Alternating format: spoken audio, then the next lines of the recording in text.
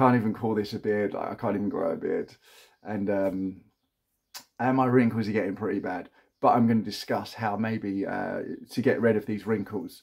So I don't want to talk about supplements because I'm not well versed enough to discuss supplements. But I do want to talk about the supplements that I take. And a friend mentioned to me something about this. It's called astaxanthin, and it's pronounced with a Z and it's spelled with an X. So why astaxanthin? So a friend of mine explained to me that if you have high iron levels, iron is very good for the body in small amounts, but in big amounts it's very bad for the body. And it can actually chelate in the brain, different organs. And when it chelates in the brain, if you take this, my friend told me, it will stop metals from chelating in the brain and causing amyloid plaques and plaques, which can cause, you know, bad things to happen like Alzheimer's. So I thought I'll research into this. He said this is 6,000 times more potent than vitamin C. I don't know if that's true, but it sounded amazing. So I thought I'd really, you know, try and look into it. So what is astaxanthin? Okay, it's a carotenoid. So if you think about carrots and why they're the colour they are, it's because of the pigment, beta carotene. It's an orange pigment that gives them their colour. So certain algae and plants contain another pigment called astaxanthin. And when certain animals eat the pigment astaxanthin, that it gives them their colour. So salmon, for example, eat algae that contains astaxanthin, and that makes salmon their orangey, pinky colour. And the same with flamingos. When a flamingo is actually born, the baby flamingo is born white. And when it eats algae that contains this, it gives them their colour. So it's really cool. So that's what it is. Okay, now what does it do for the body? It's an antioxidant. And the thing is with antioxidants, some of them can become pro-oxidant, which isn't good. This cannot become pro-oxidant. So what is an antioxidant? Anti, like no. Oxidant, like oxidative stress. So if you were to take iron, for example, and throw it in the ocean and then pull it back out, it would rust. Now that rust in the body, or let's just say oxidative stress, is really, really, really not good, as you can probably imagine.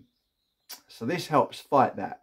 So a small amount of iron is good, as I said, but lots of iron is not good. So, or any metal, for example, we've got certain amounts of metals in our body, like, as you've heard, zinc, aluminium, magnesium, and you need them in the right levels. So with this antioxidant, I thought I'd do some reading to try and understand if it really works or not. How long are we? 2.5 minutes. So what's it good for? From the studies I read, there were 500 studies across all the different websites, and I read 3 from the National Institute of Health, about 100 pages each, and they were peer-reviewed, and they basically say there are some amazing benefits from taking this. But the main ones that I took was eyesight. So when you get to about 50, there's the most common disease. Is it a disease? Yes. The most common disease for losing eyesight is called AMD, age-related macular degenerative disease. I hope it's disease, but it's degeneration of the eyes. And the internal part of the retina can actually be helped by taking astaxanthin. So that's one good thing. And I think actually you're going to get AMD a lot younger than 50 as well, because my eyesight is getting really bad. And the other thing is skin. So especially with anti-aging. So as we get older, we lose elastin and collagen.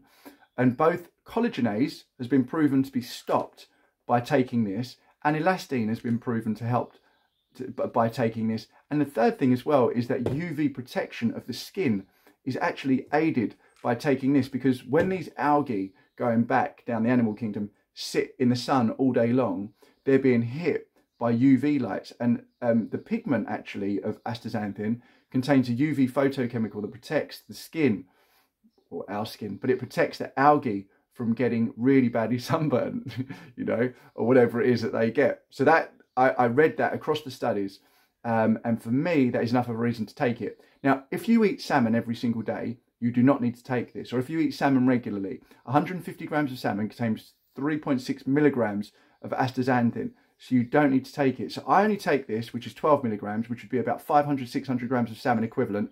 I only take this on the days that I don't eat salmon. I'm not going to recommend it. I'd say do your own research. That's the research I've done. I think it's pretty good.